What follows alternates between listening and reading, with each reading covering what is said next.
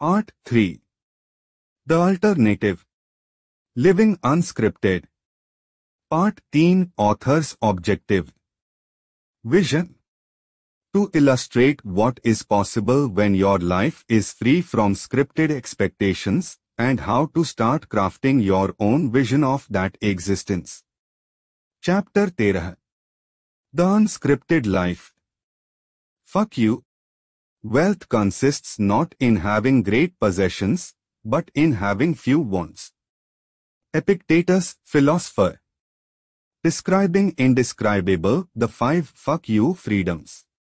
In Hollywood's The Matrix, the world is fooled by a neural simulation while carnivorous machines feed on our life force. Similarly, in our world, government feeds on our economic output, our consumptive impetuses, and our consensus ignorance.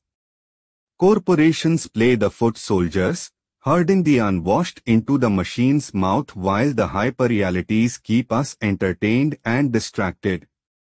Hopefully your blinders are off, and you see the paradigm of compliance. Hopefully you are awake and now know that you have been sold a bullshit story by a bunch of bullshitters whose only goal is to keep you knee-deep in bullshit. And unlike a fictional movie, cleansing yourself from the bullshit isn't as easy as swallowing a red pill.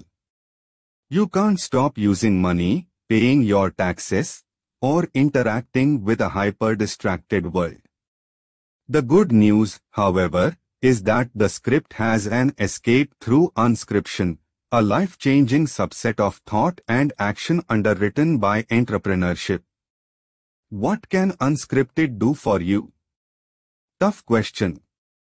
Wordsmithing an unscripted existence free from Odio citizenship is like trying to capture the ooze and ahs of the Grand Canyon with a late 70s Polaroid. Like a near-death experience, words cannot accurately express unscription. All I can do is paint a picture from my experience, and hope you can use it to craft a vision for yourself. As for that picture, I suppose now would be a good time for me to shamelessly brag about all my stuff, the garage full of European supercars, the imported exotic Ming Dynasty vases, and my haute couture wardrobe complete with leather-embroidered dragons and silken flaming swords. Oh, and let's not forget my favorite gadget, my Wi-Fi-enabled refrigerator with an authentic Monet embedded in the door. But you know what? I won't do any such thing. You see, I don't own any of this crap. The truth is, unscripted is about what you don't have versus what you do have. Unscripted is self-actualized freedom by exclusion and excommunication. Don't confuse this with minimalism or being a waitstaff-stiffing cheapskate. Unscripted entrepreneurs live well by choice, not by necessity. Well is whatever you want, whether Teslas are preferred over Toyotas or Ferraris over Fords. I'm not here to define your fulfillment picture. I won't tell you that you need $1 million or $8 million to make it happen. My happiness is not yours. I'm only here to give you the blueprint for making it happen, and making it happen as fast as possible. With that said, if I had to paint unscripted with one color, it would be the color of fuck you. Yup, fuck you. Being charged an arm and leg for a mortgage. Fuck you. I will pay cash. Need to work next weekend and miss the kids' playoff game. Fuck you. I quit. Stock market sinking and threatening retirement. Fuck you. The stock market doesn't fund my retirement. Can't go on vacation until someone gives permission. Fuck you. I leave tomorrow. Can't wear that cool outfit on casual Fridays. Fuck you. I'm wearing only underwear all day. Don't like how your kids are being educated? Fuck you and your school. I'm homeschooling my kid. Don't like your annual 2% pay raise? Fuck you. I will make 200% more next year. As fuck you implies, Unscripted is about pure, unadulterated life and liberty. Life means owning your time and thoughts while curating your existence. It is not just to be, but to become. The fuck you of liberty has 5 primary freedoms. They are: freedom from work, freedom from scarcity and fiscal constraint, freedom from hyperrealistic influence, freedom from hope and dependence, freedom from ordinary and routine. 1. Freedom from work. I successfully executed an unscripted plan in multiple instances, and hence, I don't need to work another day in my life. Indentured time has been eliminated. I don't need to write books, start another company, or wake up by force every weekday morning. Theoretically, I retired nearly 35 years early. Still, every day is payday. Every day is Saturday.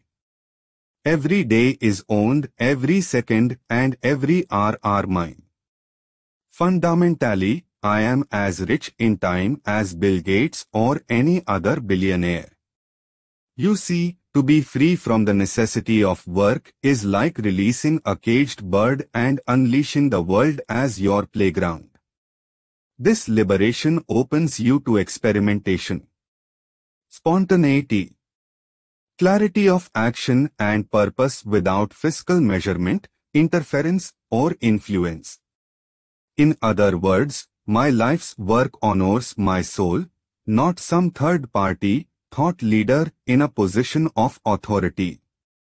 Take this book, for instance. What do you think crucifying the trillion-dollar financial industry will do to my book sales? I will make an educated guess that no one in the financial world would dare recommend Unscripted, let alone review it favorably. You see, if book sales, or money, were my driving influence as an author, I'd tell you that the best investment is a 401k and a Vanguard mutual fund. I'd tell you MLM is the best business model and everyone should do it. One opinion is the voice of necessity, a compromised integrity in lieu of putting Benz in the garage, and the other is the voice of Unscripted. And yet I still work. Why? Because it's a part of my life's meaning and purpose. Because it's my choice and not a force-fed exhibition, work rarely feels like work. Yeah, it's fun. And get this, I still earn a full-time CEO salary for a part-time effort. Unscripted transforms the world into one simple choice, will you? Or won't you? 2. Freedom from scarcity and fiscal constraint. In early 2014, I dropped 7 figures plus on a beautiful home in Fountain Hills, Arizona. I could do a cribs video and talk about its many great amenities, but doing so is tantamount to scripted Dutchbaggery. Instead, I'd like to talk about what it doesn't have. It doesn't have a mortgage. I told the bank fuck you and paid cash. Outside of maintenance and operating expenses, such as insurance and utilities, my basic living expenses can be paid with an income considered poverty in most states. No rent payment, no mortgage payment, no interest payment, no private mortgage insurance, never again for life. Likewise, it doesn't have cars in the garage with payments attached. I don't need leases or loans. Nope, whatever cars are parked are paid for. Some have tremendous miles and make no statements in traffic other than that I need to get from point A to point B. Others may come and go and are very expensive, Italian, rarely driven, and symbolic of the unscripted path I have taken.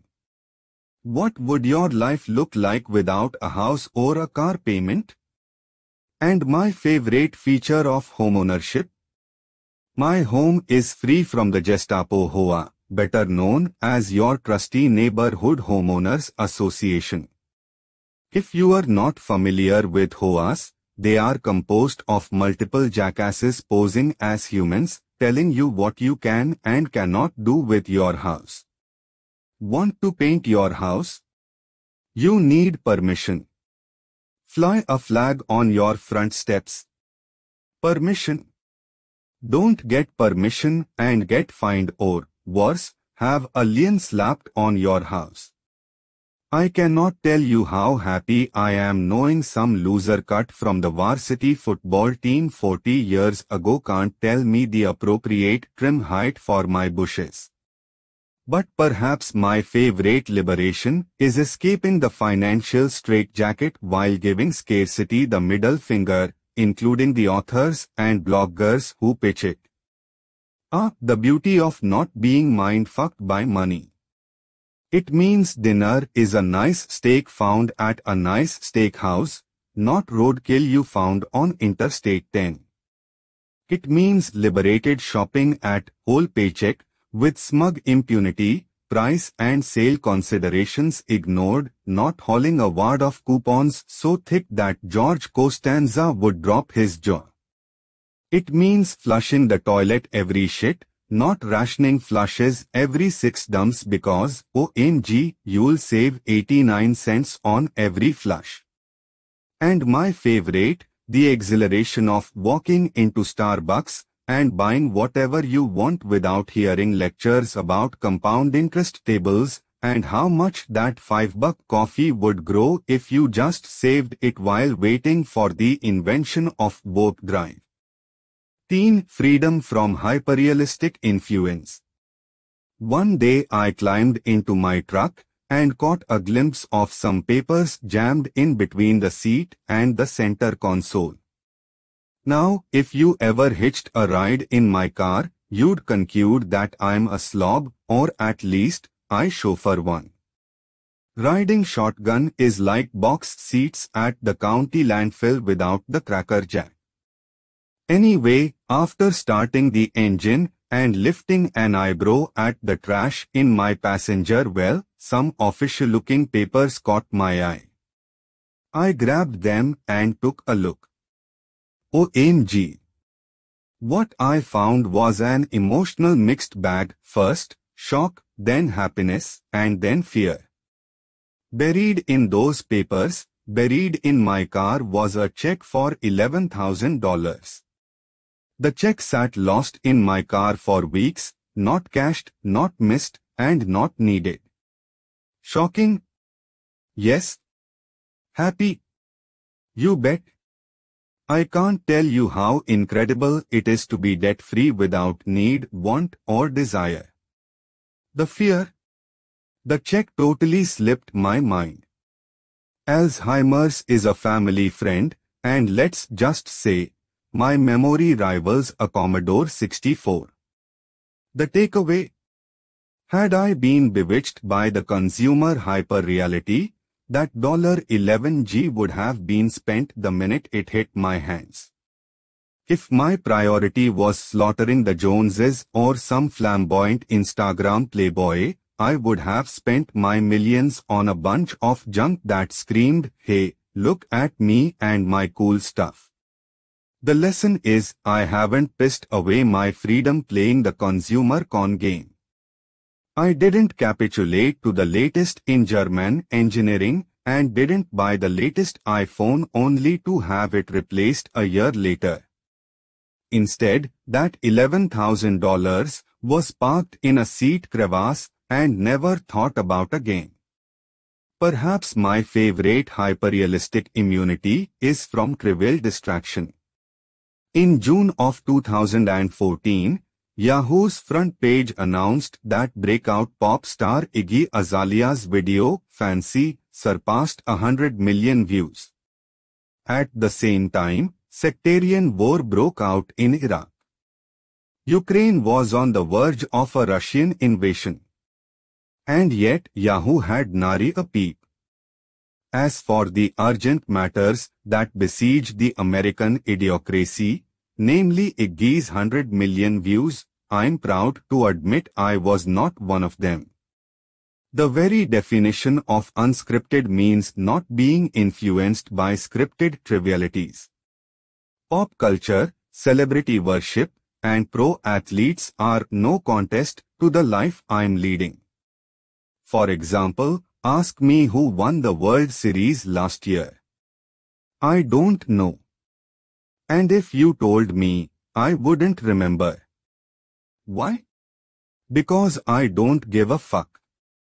I don't care that some millionaire athlete threw an interception and lost the football game in the fourth quarter.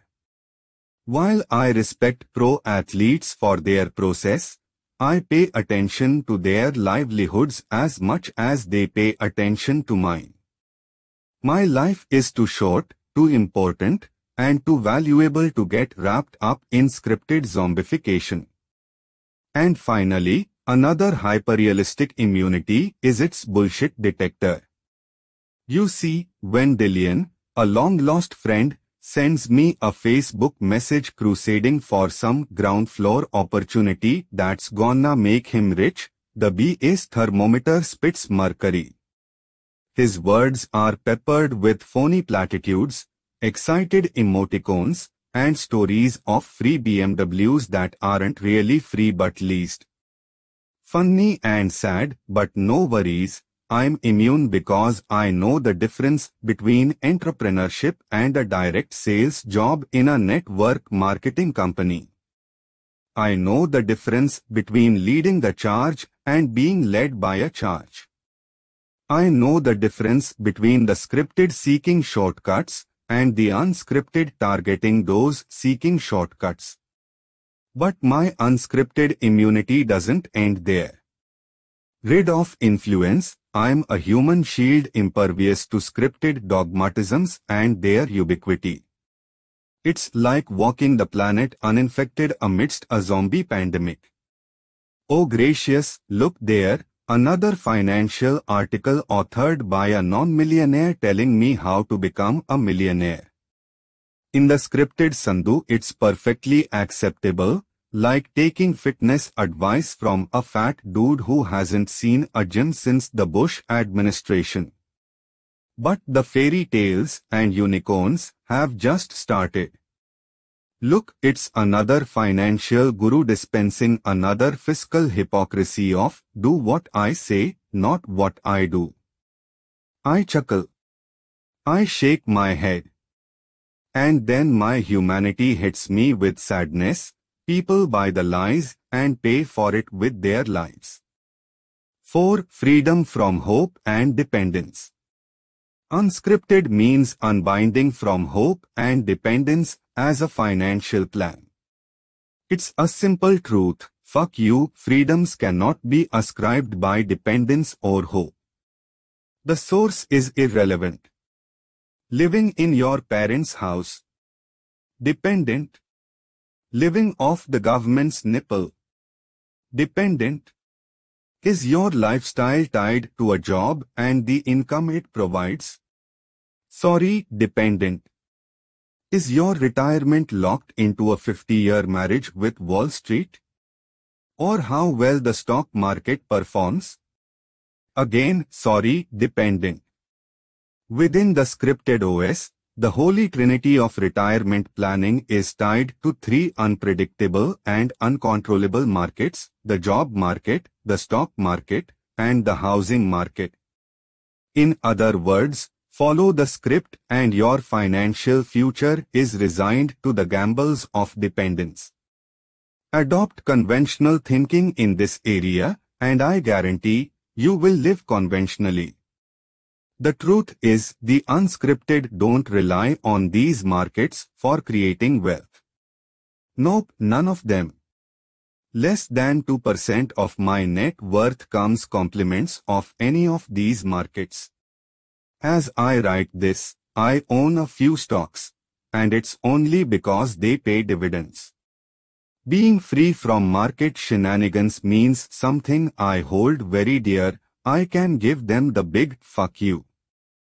Stock market up? Down? Who the hell cares? I don't give a shit because the stock market is not my vehicle for wealth. And the ultimate irony? I don't own an ERA or a 401k, traditionally espoused retirement vehicles, and yet I retired decades early. Oh Lord, how could that be? You see, the unscripted understand the difference between the uncontrollable limited leverage, depend on the job stock housing market for decades and pray to God, and controllable unlimited leverage, invest in a business system I create and control. 5. Freedom from ordinary. A final unscripted liberation is to be pardoned from the death sentence of ordinary and routine. As I mentioned, one of my meaningless jobs after college was driving limousines in the Chicago suburbs. While that sounds glamorous, it wasn't. The only difference between me and a taxi driver was 6 feet of legroom, a shelf full of liquor, and a privacy door, or as I call it, the porn door. Anyhow, this meaningless job wasn't so meaningless after all. For most days, I partook in the race of rats, with me as their driver. I saw routine on a daily basis. One of my usual customers was an executive who would fly out Monday morning and return Thursday night. Despite driving this man nearly every week, we rarely spoke other than pertinent information. Rarely a greeting, never a conversation, only a word or two, sometimes sprinkled in with a nod. Misery and scorn etched his morning face whenever I picked him up at his Barrington mansion. During rides to the airport, chats on his brick phone were occasional, the conversations callous, sometimes ruthless. Then one Monday morning after I picked him up, something different happened. He broke routine. He actually engaged me in a cheerful conversation. He learned I had 2 business degrees and was an aspiring entrepreneur. I learned he was a lawyer with a wife and 2 kids. During the 30-minute drive to the airport, I wondered, why now is Mr. Misery talking to me? As I drove into the airport, I found out why. He was meeting his wife and kids in Hawaii for vacation. Welcome to routine, I should say, breaking routine. Unscripted is liberation from cultural norms and patterns of existence that don't serve your happiness. Such patterns are the traffic commute, the ride on the bus, the train, or the drive in the car. The 9 to 5, Monday through Friday, and the Sunday blues scarred by foreboding and discontent. The once-a-year vacation, the one that finally allows you to break, speak to a stranger, and crack a smile. The daily routine of waking up at subah ke 5 baje to a song you once loved, knotting a tie, working as you are told, driving home, microwaving dinner, watching the latest flavor of reality TV, and then repeating endlessly till your funeral. Freedom from ordinary releases you from the cognitive clutter of scripted standards by which you are measured: your car, your job, your college degrees, your house, your social media posts, and yes, even your appearance. If you are one of the 5,000 people that follow me on my personal Facebook page, you'll notice something unusual. I rarely post anything. No politics, religion, or sports team crap. No gym photos or pictures of my healthy me. The truth is I care more about the real me than a crafted, social media me, so real me gets my attention. In a similar vein, when you are unbound from ordinary, societal norms can't tell you how to dress or groom. You own your own style. As I write this, my hair is halfway down my back. Yes, it's that long, and I haven't lost it. Madam, can I get you a drink? I hear that a lot when I dine out. From behind, I have been mistaken for a woman. When the server faces me and sees a man, hilarity ensues. The girlfriend finds it amusing. I don't. The point is, I haven't cut my hair because I don't need to cut my hair.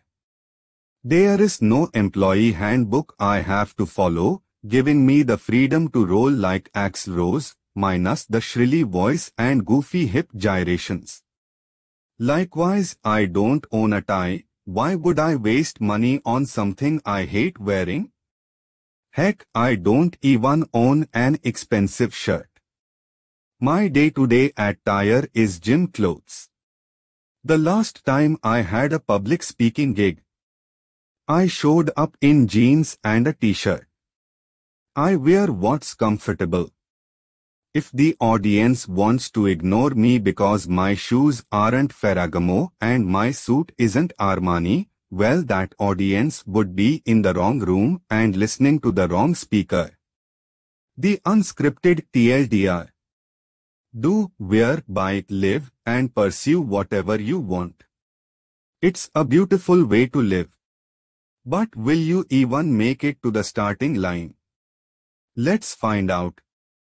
Try imagining an existence rich in the 5 freedoms.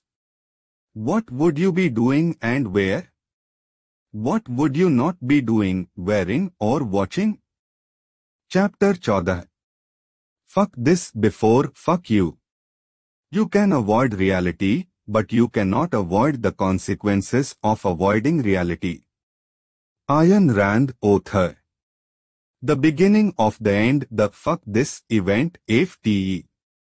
Ever since The Matrix was released in 1999, the red pill has become symbolic for many things: transformation, awakening, knowledge, freedom, and the not so obvious, the painful road of unplugging from ordinary. As much as I'd like to be writing about rainbows, I cannot. Jim Rohn, the legendary motivational speaker, once said, "We must all suffer one of 2 things, the pain of discipline or the pain of regret.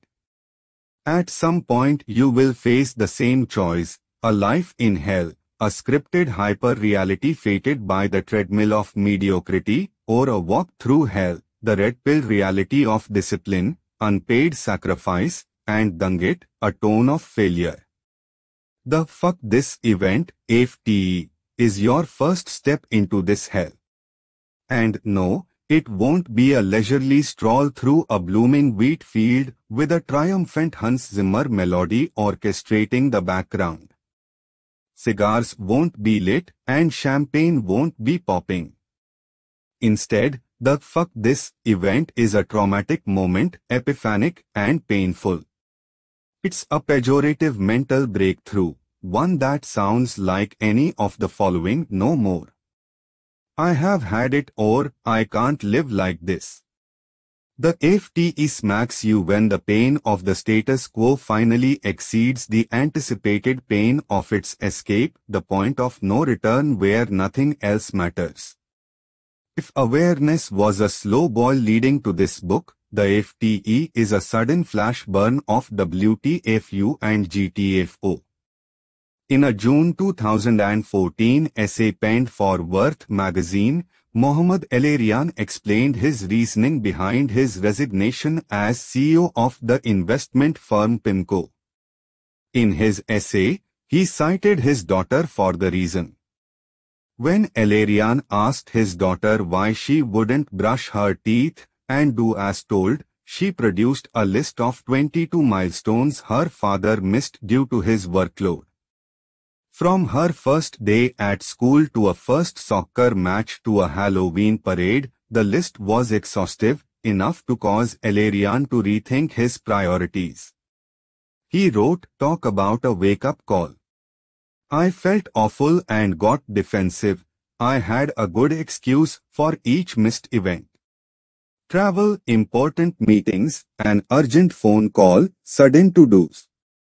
But it dawned on me that I was missing an infinitely more important point." 26. Unfortunately, and unlike Mr. Elarian, your FTE won't be accompanied by a $100 million nest egg and a 22-point list from your 10-year-old daughter, but something more disruptive. Like a curt letter from Human Resources that euphemistically says, "Thank you for the last 15 years, but your services are no longer required. Security will escort you out of the building." The FTE could come from a rickety cot with a spring piercing your spine. You are stranded by weather at an airport thousands of miles away from home, a revelation that once again, your child lacks a father and your wife lacks a husband. And let's hope your FTE doesn't come from an oncologist's office, a negative biopsy, a relieved reminder that you have one life and it might be over quicker than expected. While my "fuck this" event was more than 20 years ago, it forever seared my mind. I was 26, 4 years removed from college and working as a chauffeur in Chicago. My work day started like the other 6 days before it. It was an ungodly hour for a morning drop at O'Hare Airport. This morning was worse. The client photo was Ruth Stafford, an old leathery hag from the Hillary Clinton School of Fashion. She wore the same burgundy floral pantsuit on every trip. I'd guess Ruth deployed this ensemble no matter the occasion. Funeral? Wedding? Jazzercise? Floral pantsuit. We nicknamed the perpetual pantsuit lady Ruth Stiff Ford because she'd tip $1 regardless of conditions. Drive Ruth through a nuclear apocalypse or the eye of a hurricane and, well, enjoy your buck, kiddo.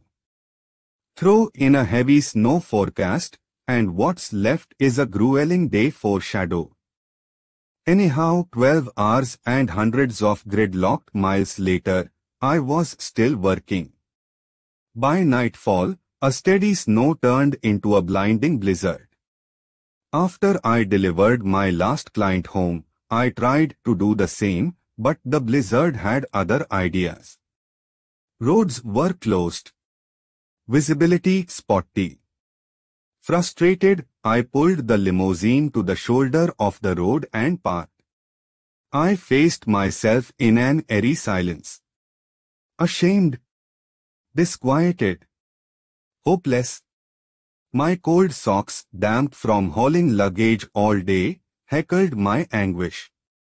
The disheartening truth was clear: wipe me from the face of the planet and no one outside family would care. I was a nobody. My 2 business degrees, a waste. My impressive college GPA, earned years earlier, didn't mean jack. My dead-end job was just a merry-go-round keeping the bills paid until next month. As I sat there, dazed and deadened by the sullen rhythmic hum of the windshield wipers, I confessed my life was a train wreck and I was sick of the failure in the mirror. I was sick of cursing the alarm clock at 4 a.m. I was sick of chauffeuring drunk bachelors, spoiled prom brats, and corporate executives.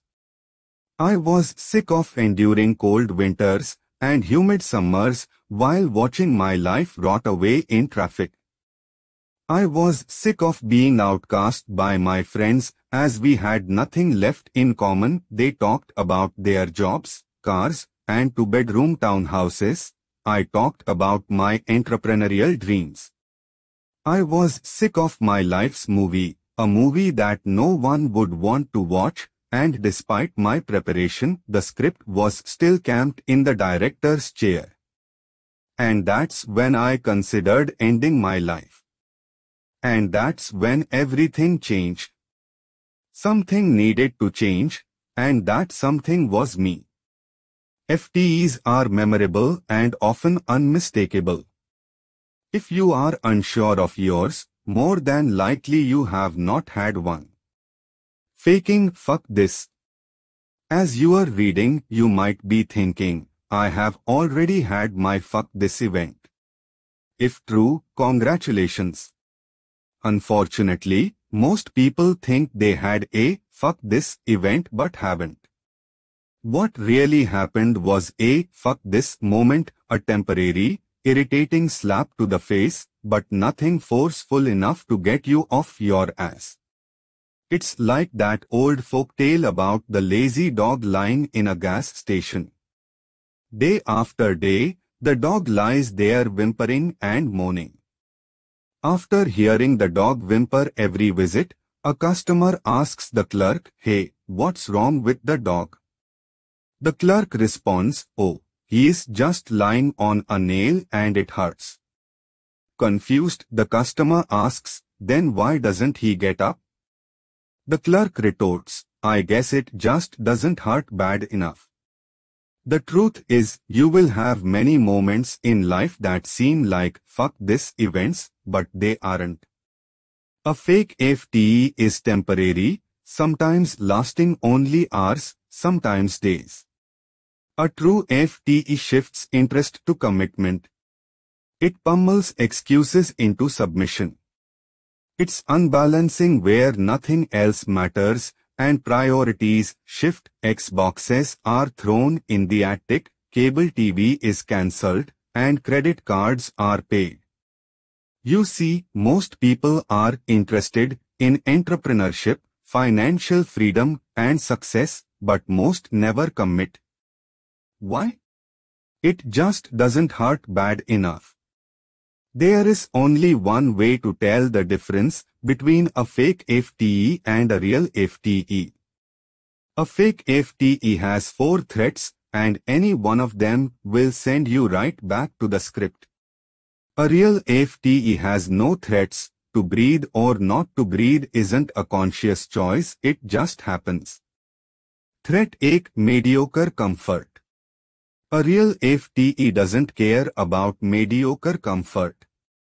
Give a man an okay job that pays just enough to provide mediocre comfort, and I will show you a man that will keep his job indefinitely. This is by design.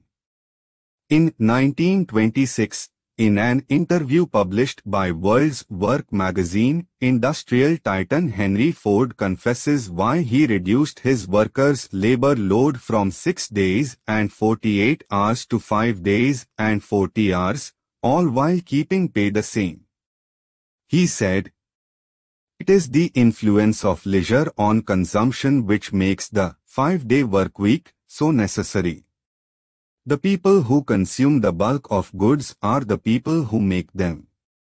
That is a fact we must never forget. That is the secret of our prosperity." He continued, "The people with a 5-day week will consume more goods than the people with a 6-day week. People who have more leisure must have more clothes. They must have a greater variety of food. They must have more transportation facilities. They naturally must have more service of various kinds. This increased consumption will require greater production than we now have. Instead of business being slowed up because the people are off work, it will be speeded up. This will lead to more work. And this to more profits. 27. Still accepted, the modern 5-day, 40-hour workweek is a scripted tool for obedience, keeping you occupied, clothed, and fed, and it's just enough to keep weekends earmarked as a leisurely celebration officiated by consumption. As long as your head stays slightly above water, the weekend bribe continues while the red pill swirls around in your mouth like a jolly rancher. I see this every day, and no, I'm not exaggerating. While my first book created some life-altering fuck this events for my readers, in all honesty, it also created many failed fuck this moments. Hit the introduction section at thefastlaneforum.com and you'll witness page after page of them. I'm so excited to begin. In 30 days, I will post everything I have done. Goodbye job. Hello entrepreneur. And then, bam. 24 hours later, they are gone, never heard from again. Their grandiose declaration, meaningless. Instead of a true scripted disconnection, they reconnect back to their job, their existing paradigm, and their spectacular weekend. The problem is these people like the idea of entrepreneurship as much as they like the idea of winning free money. But they don't honor the effort or expectation required to make it real. For example, I had a college buddy who always talked entrepreneurship. Let's call him Willie. Willie gets a job helping him fund his entrepreneurial dreams, so he can pay bills and meet his obligations. After getting a decent paying job, Willie starts accumulating surplus cash. Instead of saving it or investing it into his business, he buys a new Jeep and a townhouse in a hot city district.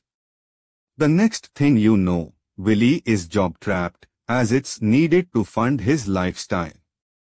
From the moment of his first paycheck, mediocre comfort ensues, justified and entrapped by "I have responsibilities." Willie's entrepreneurial dreams pay the price. But hey, at least he has a nice Jeep with only 45 payments remaining. Translation A. Willie is owned by his junk and the mediocre comfort it provides. He isn't willing to risk or sacrifice comfort in hopes of something better. Translation though. Willie doesn't need entrepreneurship as much as he needs comfort. And entrepreneurship doesn't need him. Similarly, a lot of fathers on my forum expressed concern that their teenage children have zero interest in entrepreneurship. Even the teenage boy in my life isn't interested in entrepreneurship, and it doesn't surprise me. Why? Because they haven't experienced a shitty boss, a shitty job, or a shitty commute. When you experience how much the system sucks firsthand, the desire appears. Warning people about a hot fire doesn't work. They need to feel the burn for themselves. The problem in these instances is mediocre comfort, enough of it that it prevents you from getting up off the nail. The nice car, the regular paycheck, the fun weekend of football games, all of it keeps you at the poker table with the same strategy, the same bets, and the same cards. In the end, nothing changes but the passage of time. At some point you have to decide what's more important: your unscripted dreams, or watching the Yankees' third game on a 10-game homestand, your long-term happiness, or your drunken stupors at the lake on Saturday afternoon. Threat to your guarded pride and ego. A real FTE overcomes an insulated ego. I was a C student in high school, but in college I earned 2 business degrees, won scholarships, and graduated near the top of my class. Despite such accolades, I was willing to do anything to make my entrepreneurial dreams happen. That included washing dishes, driving cabs, mopping floors, and flipping burgers. You see, I wasn't too good not to do the dirty work. My dreams were stronger than my pride and ego. If you are too cool and fear what your friends and family might think because you are waiting tables down at the Applebee's, you are probably not cut from an entrepreneurial cloth. I once tweeted that if you are not willing to take a minimum wage job, you are not willing to be an entrepreneur. Entrepreneurs can go weeks, sometimes months, without getting paid. Are you willing to make that sacrifice? If you aren't willing to work for the minimum, how can you expect to work for nothing? My forum is crammed with people too proud, too cool, and too good to work a shit job. Some are even too cool to get a real job. And you know what? These proud souls will never succeed as entrepreneurs, let alone get out of the gates of a scripted existence. Had I been too cool to run a limo company for an absentee owner, I would have never learned the inside scoop about the business leading to my first successful company.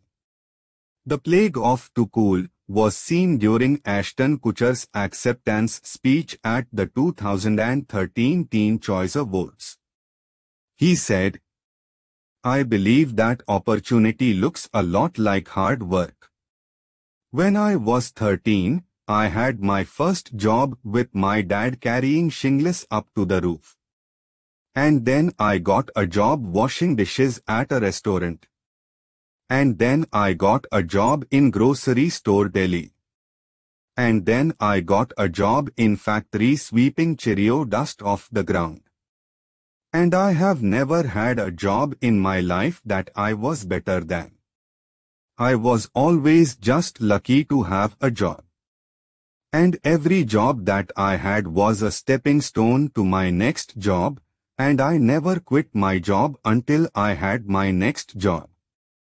And so opportunities look a lot like work. 28. Epic speech, no doubt. Epic crowd reaction, not so much. As Mr. Kutcher voiced this life wisdom, the crowd didn't care to hear it. No raucous applause. No standing ovation. The crowd of mostly teens, surely mesmerized by Ashton's hyper-personality, sandwiched his hard work speech with crickets. Chirp chirp. Of course, being sexy and cool was met with screams and catcalls. Clearly our youngsters are more interested in big breaks and overnight success than they are about sweeping floors and washing dishes. Threat teen, I have responsibility. Are you in deep? In deep is a phrase I use when I hear someone deeply entrenched in scripted living. It refers to someone who is so overwhelmed with responsibility, debt, and consumption that scripted disconnection is nearly impossible. Their burdens have them paralyzed, and only a real FTE can change it. For example, every so often during an interview, I'm asked if I have any advice for someone with 4 ex-wives, 17 kids from 6 different women, 9 credit cards, 2 new cars, and a bad job. Really? Not sure I have any advice, at least the type of advice you'd want to hear. How about keep your damn pants zipped? Quit buying shit with money you don't have. Make better choices. With such a robust personal resume, this person doesn't have a money problem, he has a decision-making problem. And until that changes, nothing will change, no matter what my advice is. A real FTE burns bridges and forces change, a fake one does not. The cold-hearted fact is, the more responsibilities assumed, the stronger the scripted grip becomes. Responsibility can be the yoke of many things: car payments, student loans, credit cards, mortgages, alimony, children, and yes, even man's best friend, your dog Fluffy. I know this isn't popular, but I'm not here to balm chapped lips. The Maricopa County Animal Control Shelter in Phoenix is known as Slaughterhouse Central, routinely killing hundreds of animals every week because pet owners are morons. One of the most common reasons innocent dogs are surrendered and killed 24 hours later. We can't afford him. Duh, but I betcha can afford that iPhone 14 champ. Too many people go stupid blind when they see a cute snout, and suddenly they can't cognitively connect that dogs need feeding, training, grooming, walking, medicating, vaccinating, and toys. Nope, he is just so cute. And bam, thousands of sweet, adoptable pets end up at animal Auschwitz, all because of rampant human stupidity. My point is this: responsibility necessitates consumption. Stack extemporaneous responsibility into life and consumption is mandated. And the script loves consumption. Threat char fear. A real fuck this event fears nothing. An epiphanic AFT understands that the world doesn't end when you lose your job. However, you'd never guess it by how many people remain in jobs they hate. Deep down, they are consumed by fear. Fear of the unknown, humiliation, failure, and gossiping friends. Fear of being left behind, driving a shitbox car and going without the latest. Fear of poltergeist clowns. All unreasonable, overestimated, and fully incapacitating. Whatever fear prevents commitment, ask yourself, what's the worst that can happen? And if it does, will it end your world? Is it life-threatening? Will you go blind or lose a limb? Underneath unreasonable fear is an unreasonable expectation of the consequences. Having to live with your parents for a few months isn't so bad. Working the fryer at Wendy's isn't a death warrant. Missing the latest episode of The Walking Dead is not the end of the world. You will survive. Awakening the dream. My dreams resurrected on a cold, blustery day, stranded on the shoulder of State Route 12. I can't explain what happened. Perhaps it was the suicidal thoughts or the trauma of hitting rock bottom. Although I studied entrepreneurship for years, I didn't transform from aspiring to being until my fuck this event. Commitment swallowed interest. In my case, fear washed away. And mediocre comfort turned to pain. I had enough of the nail. In the end, my AFTE helped me see that I wasn't born a loser but born a chooser. I was as I chose. That evening, I confessed every circumstance in my life, my job, my finances, my environment, my business failures, was simply threaded to my choices. From that day forward, I took responsibility. I started thinking about how I thought and how I chose. Several months after my AFTE, with no fear, I abandoned Chicago and moved across the country to Phoenix, Arizona. I traveled light, a mere $900, a rusty bic, and a few personal belongings. I committed to entrepreneurial success and would do anything to make it happen. And that limousine job would be the last job I ever had. My last paycheck. My last boss. My last Monday through Friday. In hindsight, awareness followed by a profound fuck this event marked an inauguration, the day my dreams rebirthed from a mathematical impossibility to a profound probability.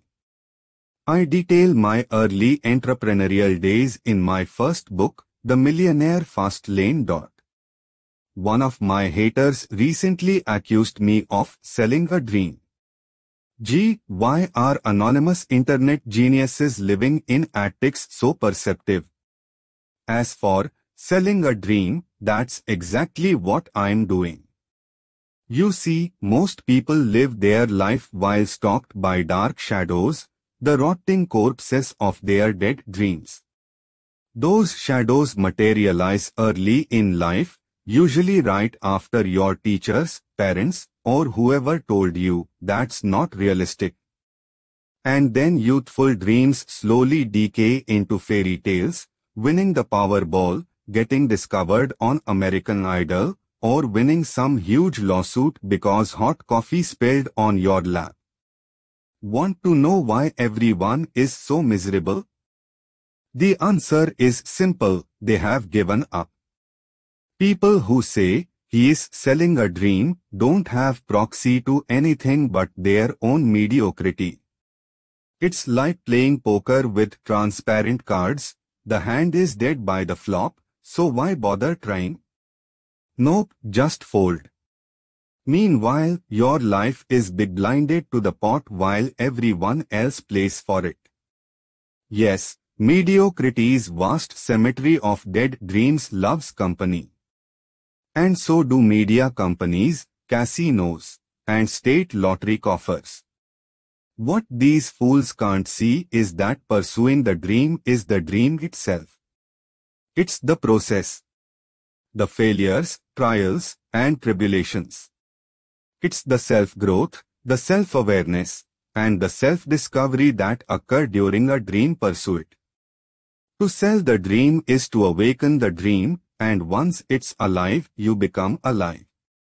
Some of the world's great entrepreneurs, inventors, and innovators live the unscripted dream.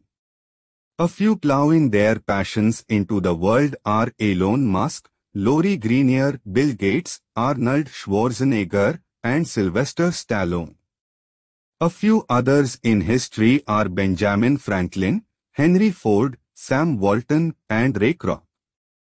Heck, you could even say Jesus Christ was unscripted. The common thread is these men broke the rules for their time. They didn't stick to the script or cave to cultural norms. However, don't let the famous names and transcendent biographies scare you. You don't need to father a religion or be the richest man on the planet to unscript. Once you have the formula, unscripted can be anything minus the notoriety and definitely minus the crucifixion. You won't need a startup with $20 million in Series A funding or an Instagram account with 10 gazillion devout followers. What you do need is better probabilities and a better system to fight the fight. While the scripted OS is the bear in battle, we have a secret weapon that can change our odds: the unscripted entrepreneurial framework. Let's get to executing a change that changes results. An extraordinary life will require an extraordinary story. Whenever hardships, failures, and struggles are encountered, you are simply drafting the story. Part 4. The Escape, the Unscripted Entrepreneurial Framework 3 BMP FK 4D बटा FTE Part 4 Author's Objective Execution Representing the bulk of the book, the objective is to give you the entrepreneurial blueprint for executing an unscripted life, detailing both internal, mental, and external actions, processes. Chapter 15 The Unscripted Entrepreneurial Framework QNF It is impossible to live without failing at something, unless you live so cautiously that you might as well not have lived at all, in which case you have failed by default. J.K. Rowling, author. Want success? Study failure. In 2007, right before I sold my company for the second time, I started an entrepreneur forum focused on real entrepreneurship.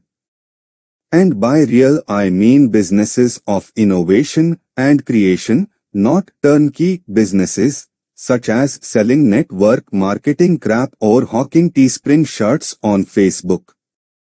For the next 7 years, I dedicated my so-called retirement to breaking the scourge of mediocrity, do-nothingness, and entrepreneurial masturbation.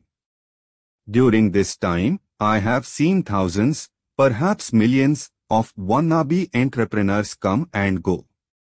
Most jubilantly proclaim independence from the 9 to 5 only to disappear 24 hours later, surely back to their cubicle comforts, the hot video game, or some TMZ celebrity gossip.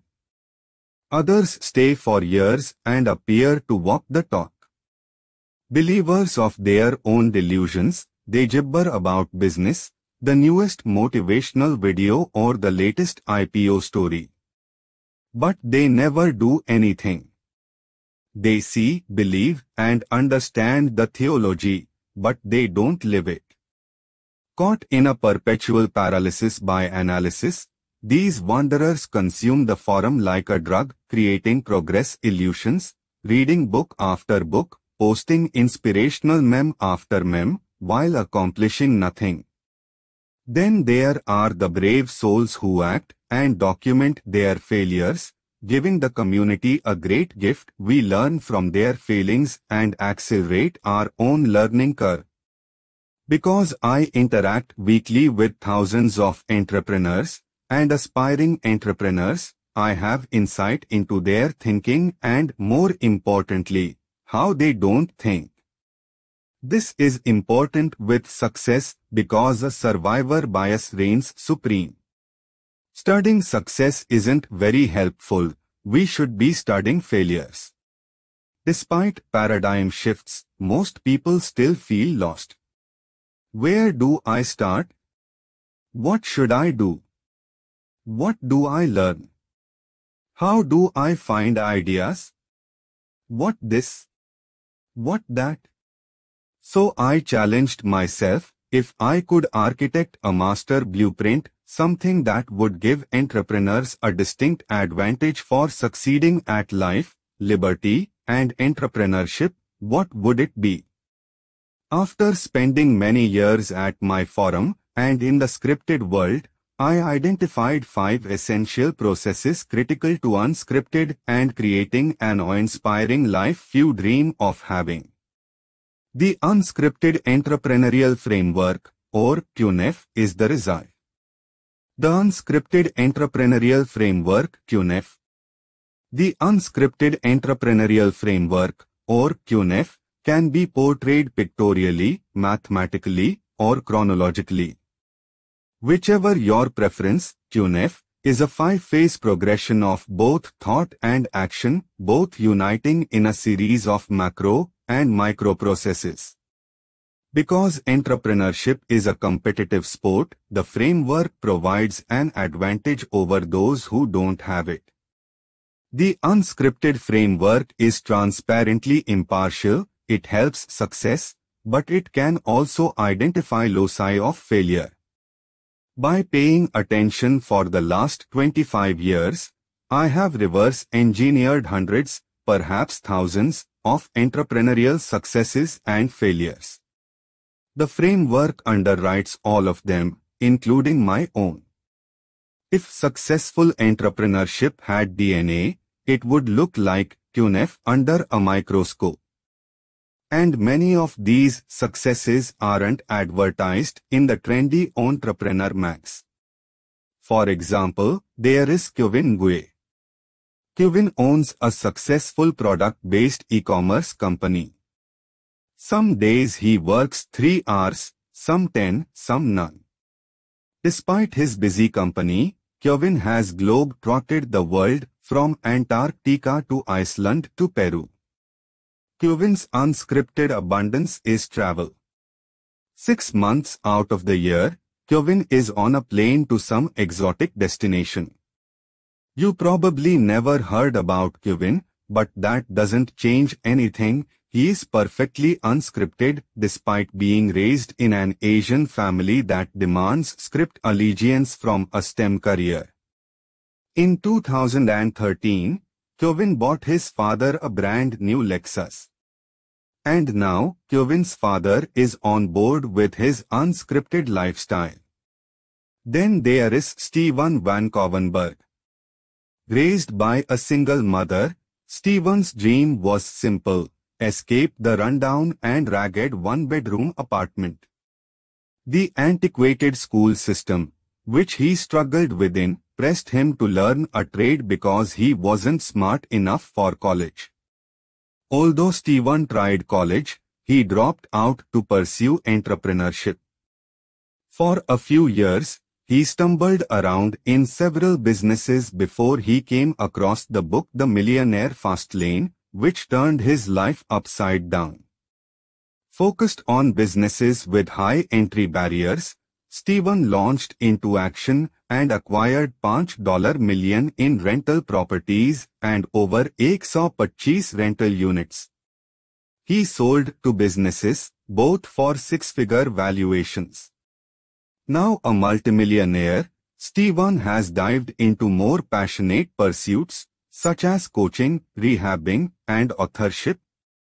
In other transformation, the way Happe read The Millionaire Fast Lane on the heels of a catastrophic business failure where his company was lost in a hostile takeover. For the way it clicked that if he could build a scalable business that wasn't lynched to his time, he could do whatever he wanted, including being location independent. Within a little over a year following the principles, the way built a sustainable income where time for money was no longer required. In less than 5 years, the way's security business exploded under an unlimited income dynamic.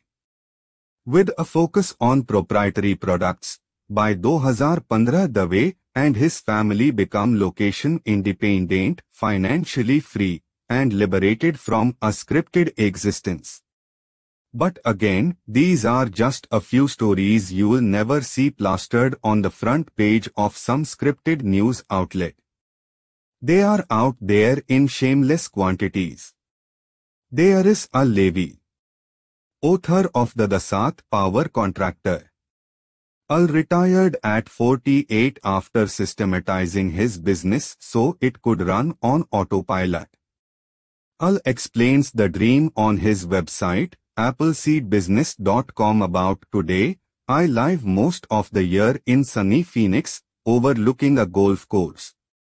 And when it gets too hot in Arizona, I head to my home in New York by the beautiful Atlantic Ocean. In short, my wife and I are living our dream. We kept our promise to each other to retire from the rush of business before the age of 50, and then to help others do the same thing. And then there are notable stories that might hit your news feed. Like Kurt Vogel, the ultra-distance competitor who set a goal to bike every day of the year, a whopping 75,000 miles. As Kurt's story grabbed attention, a recurring question always appeared: how does he afford it and find the time? Kurt's response was from the unscripted realm. He said, "I am the owner of Applied Computer Solutions, Incorporated. Building a company into a very successful and profitable venture requires the ability to plan and execute, as well as learning that recurring revenues are much more important than one-time sales. Owning the company also provides the needed income that is required to travel all over the USA to compete in ultra-cycling events. Untis. Make no mistake, famous or unknown, both groups share a personal anarchy. They lead life. Life is not leading them. The unscripted entrepreneurial framework, digging in. According to renowned psychologist Abraham Maslow, self-actualization is a goal every human should aspire to. From Wikipedia, self-actualization is expressing one's creativity, quest for spiritual enlightenment, pursuit of knowledge, and the desire to give to society. 30. The unscripted framework can help you discover your true purpose, giving you the freedom, the choice, and the money to do so, without the forbearance of scripted oppression. Frankly, this can be whatever you want. For me, it was writing. For you, it could be a life of politics, philanthropy, or continued entrepreneurship. The unscripted entrepreneurial framework is defined via this 3D diagram. The base of the bottom triangle denotes your fuck this event, FTE, and launches the unscripted process. Moving upward, each variable represents an unscripted component. Atop your FTE, the upper triangle, 3DS, are beliefs, biases, and bullshit, the installation of a new mental architecture, which neutralize the scripted OS. The three intersecting circles, the Venn diagram, represent entrepreneurship, containing three variable components, FE, MP, and K. The top triangle, 4D, represents the four unscripted disciplines. The topmost part of the triangle constitutes the unscripted afterlife or self-actualization. Defined by mathematics, the framework looks like this. The unscripted framework, 3D, MP FK, 4D, bata FTE. Or vocalized, 3D, intersect, MP, intersect, FE, intersect, K, intersect 4D, divided by FTE. FTE is a Boolean value, it's either true, ek, or false, shunya. Yeah, a fake false, FTE creates a division by 0. Aside from giving mathematicians a conniption, it also invalidates the process. If you failed math, don't worry. This is as mathematical as we get. As for each variable, we will dive into each in the next chapters. For those who like things nice and orderly, QNF has a 6-legged stair progression. Step 1 FTE. Step 2 3B. Step 3 MP. Step 4 FE. Step 5 K. Step 6 4D. Result unscription where life changes, the entrepreneurial G-spot. Regardless of the framework's presentational style, unscripted occurs when all 5 shapes, the 2 triangles and the 3 circles, intersect in the middle and ascend towards self-actualized unscripted.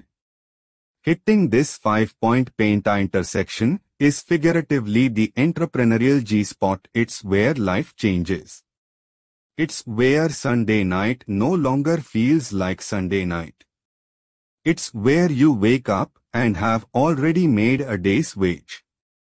This is where you hit yourself over the head and ask, why the hell didn't I do this 20 years ago?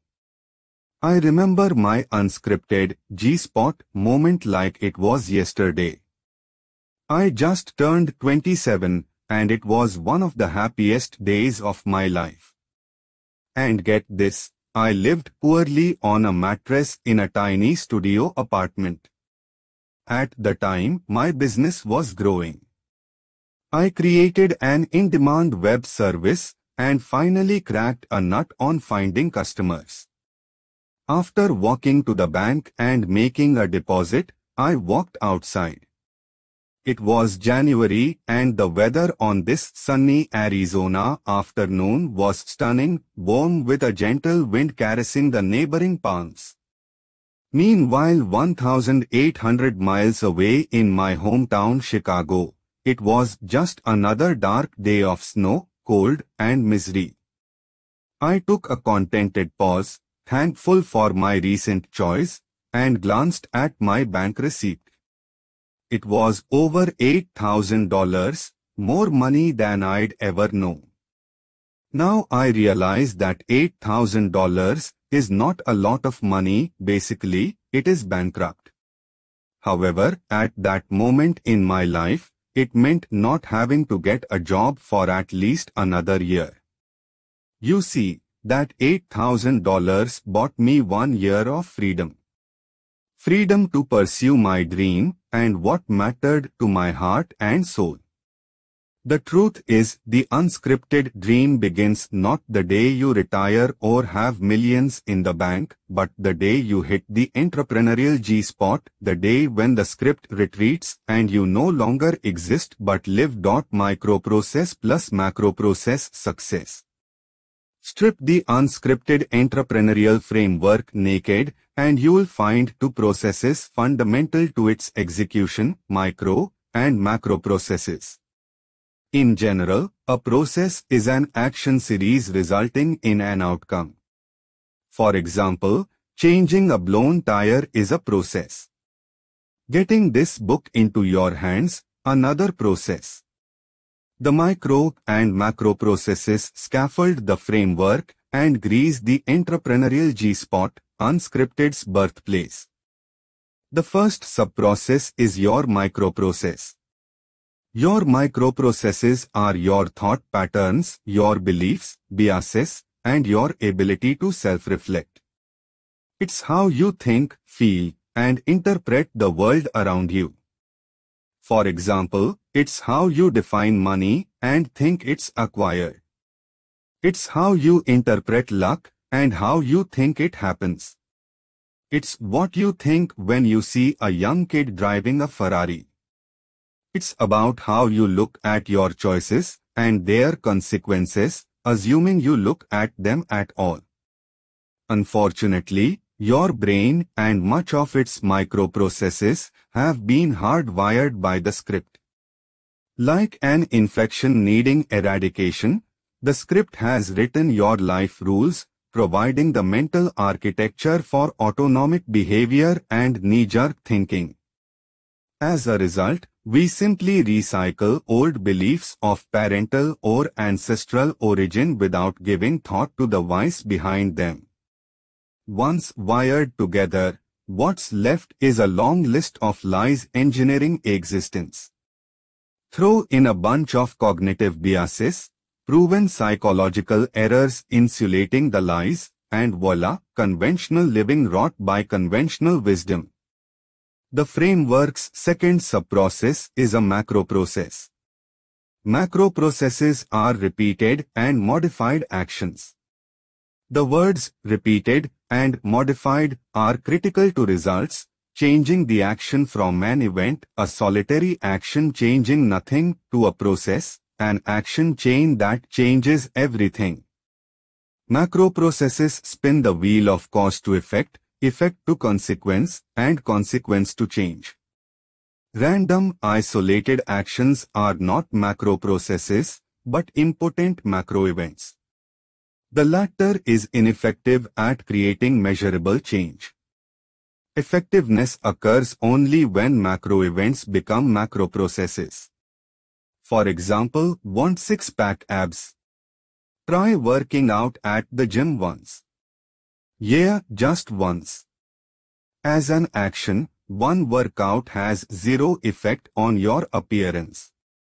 It's a random macro event. However, working out 290 times in the next year, the macro process, will give you those abs. Unfortunately, when it comes to business strategy, many macro events and processes are dynamic and change with time. What worked 5 years ago probably doesn't work today. When dealing with internet time, we are talking 6 months. Let me give you an example. After my first book was released, a reader complained I left out an important part of my story. How did I grow from 100 users a month to over 600,000? I omitted certain details because such details were no longer relevant as a macro process. The macro event was worthless. Seriously, does it help you knowing that I spent $4,000 a month at the LookSmart search engine? This search engine doesn't exist any longer. Heck, when I bought my company back after its first sale, social media didn't exist. Mark Zuckerberg was in high school fiddling with his Nintendo. The macro process of scaling an internet company is not the same as it was in 2003, or in 2011, or in 2015. Rules change, playing fields evolve. This is why many how-to books are ineffective and largely a waste of time. The macro processes mutate so fast that by the time they get into a book or an internet marketer's latest scam program selling at $997, they are outdated and ineffective. The silver bullet syndrome. One of the greatest travesties in self-improvement is this notion of the silver bullet, a cherished macro event, or that one secret that is error-proof, foolproof, and failure-proof. Scan the bad reviews for my books, and you'll read a melange of silver bullet syndrome responses. MJ didn't give me the secret.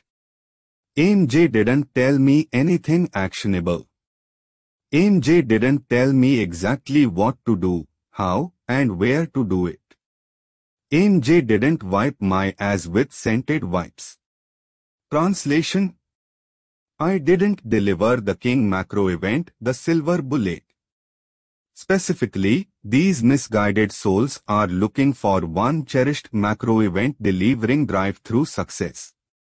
The clear path and risk-free road.